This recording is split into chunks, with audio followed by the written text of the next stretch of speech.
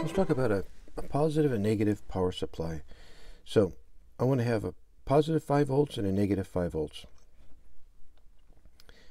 to ground here, or to this reference of 0 here. So in order to do that, I have this is actually an L7805, and it's just a 5 volt voltage regulator. Now on these, if you put this side here to positive and the ground goes to negative, you'll get 5 volts positive out over here. So you can put between, say, 8 and 12 volts here, and you'll get your 5 volts out over here. Now this is this one happens to be it's an MC 7905. The 5 is the 5 volts, and the 9 on here says that it's a negative regulator.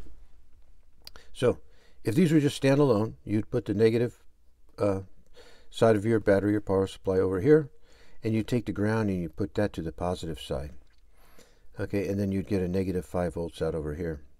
Now, in order to tie these two together to give us a positive 5 volts and a negative 5 volts and 10 volts in between them here, we need to have a transformer over here.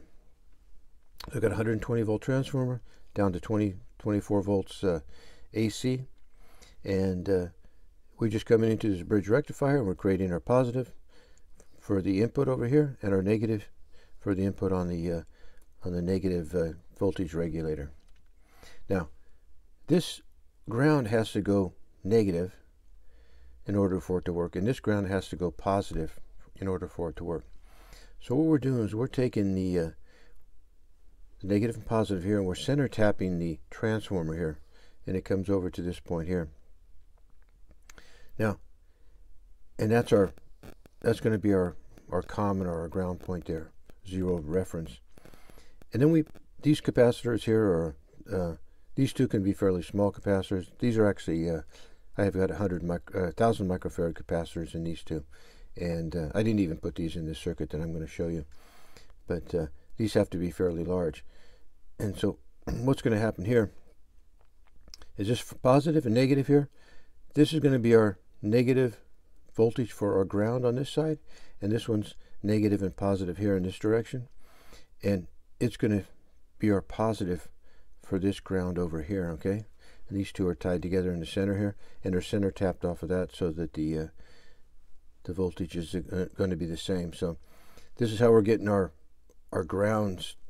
Otherwise, one has to be a negative ground, one has to be a positive ground. So we're center tapping the transformer, coming over to the center of these two capacitors that are tied to the positive and negative rail here. So we'll see if this thing actually works. I got DC voltage here. I'm going to turn the unit on, and I've got it hooked up to the positive side right now. I've got 5.05 volts on there. Now I'm going to take it to the negative side.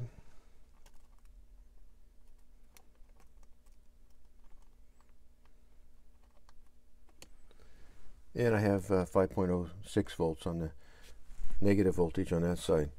And then let's go from rail to rail here and see what we get.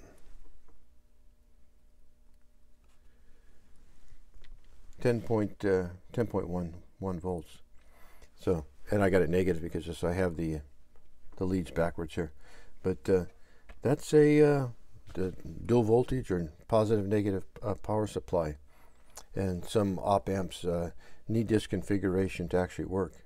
So they're fairly simple to put together, and that's it. Thank you.